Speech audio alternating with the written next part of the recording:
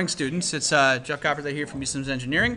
We got a tutorial today on how to create the CAM in 4.2 on the IED curriculum. For basically, it's the fourth part in the assignment. Excuse me. So the hardest things about this particular piece is that you have parts of a circle, which are called arcs, if you're not familiar with the term, and also at the same time we have a shaft, and that shaft is going to basically be a hole. If we kind of zoom in, you can kind of see that there's going to be this square-shaped shaft, and this is true also to make sure that when you rotate the shaft, that the CAM will rotate. And this is obviously related to the box project that you may or may not be working on currently as you watch this video. So we're going to show today how to create this part in Autodesk Inventor. So what I'm going to recommend is that if you have a handout of the part, have it out in front of you, but I will flip back and forth between this window as well as Autodesk Inventor. So we're going to start by creating a part, and we're going to, I just opened up Autodesk, so I'm just going to be creating this part here, standard.ipt. And it's going to load it up, and then we're going to start off right in sketch mode. So what we're going to do to start with is basically this is really going to take one sketch, and it's going to be one extrusion. And once you outline the face of the CAM, then you'll be able to basically just go ahead and extrude it, and then you'll be done. So that's kind of nice in that regard.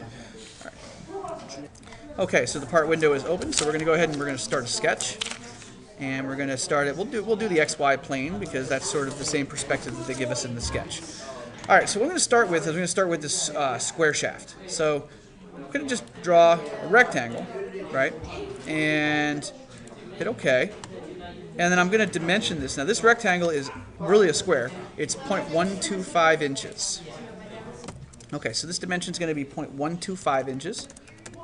And we're going to also do this side 0.125 as well. So there's our square shaft. It's okay if it's not quite centered at this point here.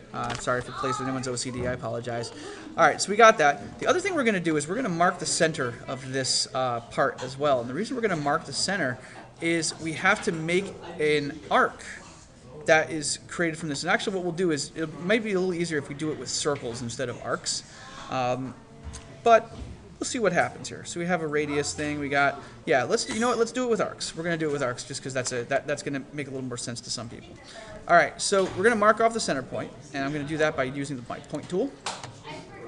And I'm going to put a point in here, and then I'm going to dimension that so it's exactly in the middle of the square. So a little trick for you.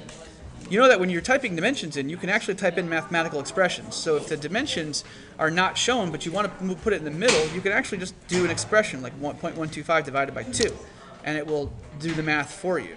So the same thing here. I'm going to do that here as well. And we'll do, actually that looks like it's already in the middle, but I'm going to lock that into place here by doing 0.125 divided by 2. All right, and there we go. So now we have a center point as well as a shaft. Now, I'm going to zoom out just a little bit. I'm going to start by creating a center point arc. Now, when you go to the arc tool here, you can hit this arrow, and you will see that there are three possibilities. There's a 3-point arc where you define the 3 points on the arc. There's a tangent arc where you create something that's tangent to something else, which means it only intersects at one point. Or the center point arc, which means you define the center, and then you define the two endpoints of the arc. So that's the one we're going to use. So I'm going to zoom in here, make sure I hit the center point and not the origin by accident. So I do that. And I'm going to come out here, and I'm going to zoom out a little bit more here, make it a little bigger, pan over. I'm using a regular mouse as well here, so I'm trying to get it a little bit. I'll obviously dimension it later, but I'm going to go all the way around. When I sketch the third point and sketch the last point, I'm going to do that. Now, I'm going to dimension the radius of this arc. I'm going to make it 1.25, so that's going to make it a little bigger. And let's go ahead and zoom out here. The other thing I want to do is I want to make these points along the same horizontal line. So to do that, I'm going to make a construction line. So, and I know I might be doing this a little harder than you may be used to, or maybe there's a better way to do it. That's possible, but that's okay. Autodesk, the nice thing about Autodesk is that you can pretty much do anything, any way that you want. So what I did here is I just created a line, and I right-click the line, and And when I right-click the line, there's an option to turn it into what's called a construction line. Obviously, that means that when you do any 3D modeling with this sketch, it won't include any construction lines. However, you can dimension to a construction line, and you can make it so that it works out any way you want. It just won't include that in the sketch. And the reason I made that construction line, and I started at this point, is I want to make this point at the end of the arc on this construction line as well, so I know for a fact that it's horizontal. And see, there's a horizontal constraint on this line right here, automatically placed. If not, I can always go up to my constraint tools and hit the horizontal here, and then I can hit that line, and that works out nicely. Now what I'm going to do is I'm going to constrain this point to the line. So I'm going to hit my constrain point tool. I'm going to hit the point on the end of the arc, and I'm going to touch the line, and then now I have made it so that that arc is centered and on the horizontal line, as the case may be. So that's the first part of first order of business here. Now the second thing I have to do is I have to create another point up here. And that point has to be 1.75 inches away from the center point down there. So this one here, I'm going to create the point, and I'm going to zoom in just a little bit. Let's get the... Well, this can be a little finicky at times. I know it's trying to automatically constrain it to the grid, to the line. So I'm going to be very, very deliberate and make sure it's lined up with the point, which I think it is. And let's just use a collinear constraint just to make sure.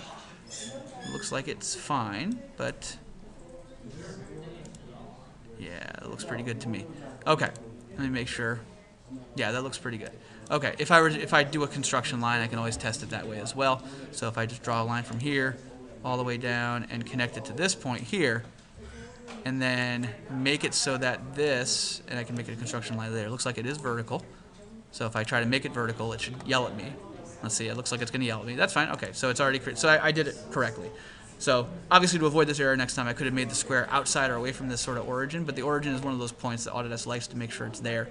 And then I'm just going to go ahead and remove, actually I can just make it this construction line, that's easiest. Okay, so now the next thing I'm going to do is I'm going to dimension the location of these points, but before I do that, I want this point to stay put. So I'm going to introduce a lock constraint or fixed constraint on this point by hitting this lock icon and then pressing this point. So I do that, and that makes that point not move, which is important because when I dimension this point here and I dimension this point here, I want this to be 1.75 inches, and I want the other point to move in place of that. So if that moved, then that would have caused possible chaos. So I'm just basically being proactive and preventing that. Okay, now here's the fun part. This is going to be a little tricky to try to do. Okay, so I'm going to create an arc. And that arc is going to have a 0.5 radius, and I'm going to create it using this as my center point. Same way I did before. I'm going to use a center point arc. I'm going to just basically click this, and I'm going to draw a line out, and I'm going to draw a line here, right? So it's an approximate arc. We certainly can extend it afterward. Let's go ahead and just dimension it, and it's going to be 0.5. That was pretty close. I made it almost 0.5. Okay, now here is the next step. Now we can do it a couple of ways.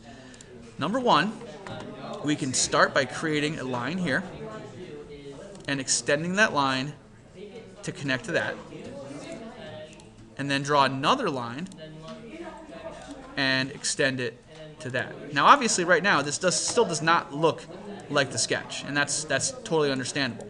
The reason why is because we have to add a couple of what are called tangent constraints. Now the tangent constraint means that this line and this curve are one and the same. So if right now we tried to extrude this, we would not be able to, because Autodesk would be like, this is not a closed loop. There's not proper constraints because it's just sort of like this unnatural bend that you wouldn't have. You wouldn't have curve to line. You want to have it tangent. So we're going to introduce tangent constraints to accomplish that. So all we have to do is we go to this tangent constraint option here, and we're going to start by clicking the arc and the line. And see how, look, I modified the line for us. It modified the arc for us as well. And then click the line and click the arc.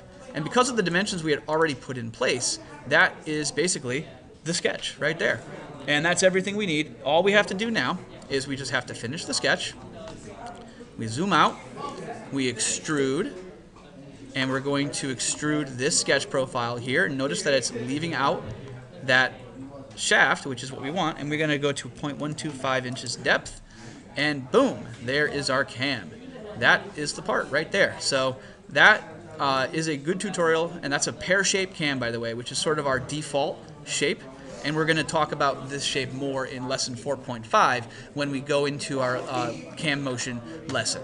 So I hope you enjoyed this lesson. If you liked the lesson, please click like on this video and make sure you subscribe to eSystems Engineering. And I hope you have a wonderful day, and don't forget to be awesome.